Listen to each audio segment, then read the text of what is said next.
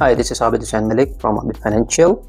Your waiting time is over. Today, I shall discuss with you QuickBooks Online Level 1 Certification Exam. I would like to introduce some changes which have been made in a new policy.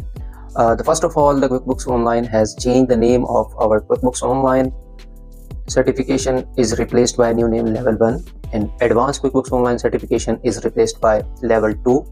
And third one is certification introduced, that is QuickBooks Bookkeeper Intuit. So these are the three different QuickBooks certifications, and these are categorized under a fundamental certification, and there are three others certification which are categorized in a specialized tab. So those are three certification: QuickBooks Online Payroll, and QuickBooks Desktop, and the QuickBooks Enterprise certification. So basically QuickBooks is offering 6 certification for bookkeepers or accountant of QuickBooks Online users. Okay, I would like to discuss about the exam. The exam pattern has been totally changed. There is a new display of the study material. You need to watch the videos, you need to open the toggles, you need to open the different arrows to watch your study the materials. Basically, I would like to discuss the level 1 examination pattern. There are 5 sections in a level 1 pattern, and section 1 is called getting started, and there would be 5 questions.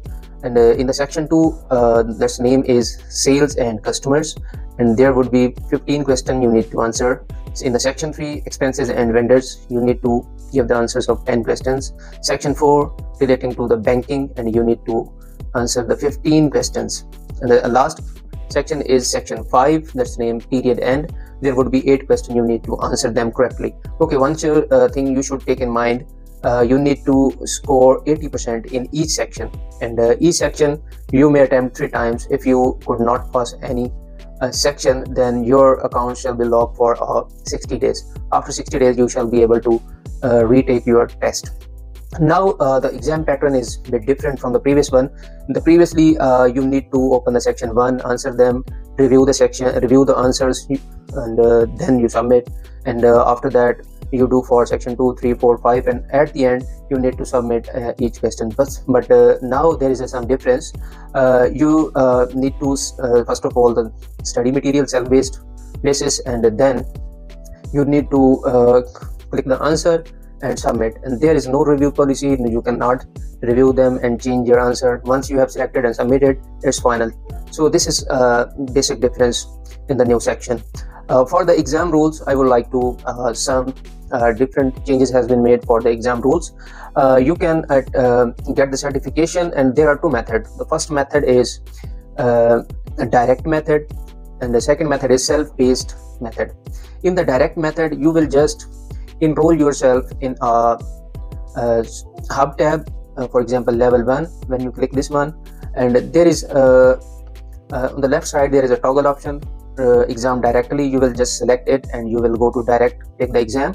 So this is a direct way. If you are experienced bookkeeper, accountant, and you have already done the certification, so it's very suitable for you. If you are a new bookkeeper or accountant and you want also learn about the QuickBooks, then you shall choose second method. The second method is self-paced method. In the self-paced method, first of all you shall enroll yourself in a hub tab for any certification like a level 1, level 2, or Intuit Bookkeepers. And when you select this one, and you will be direct to the next tab, that is certification, where you shall see the study material for relevant certification.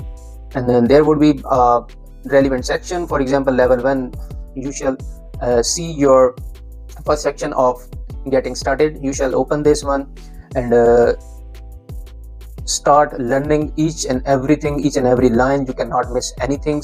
When you shall complete your all data, at the end then it will enable you to take the exam. If you have missed anything, you will not be able to take or start your exam. So these are the 2 different ways to get the certifications.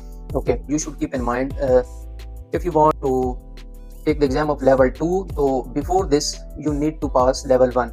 In the previous system, there was no any criteria or eligibility criteria for the level 2. You may directly take your exam to the level 1, but now changes has been made. So first you need to pass the level 1, and then you shall be eligible to take the exam of level 2.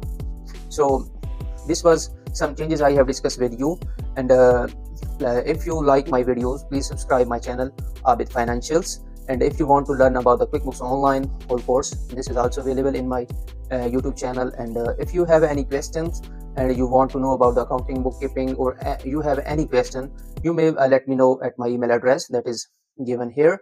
And you may also contact me at my WhatsApp number. I shall be here to reply as soon as possible.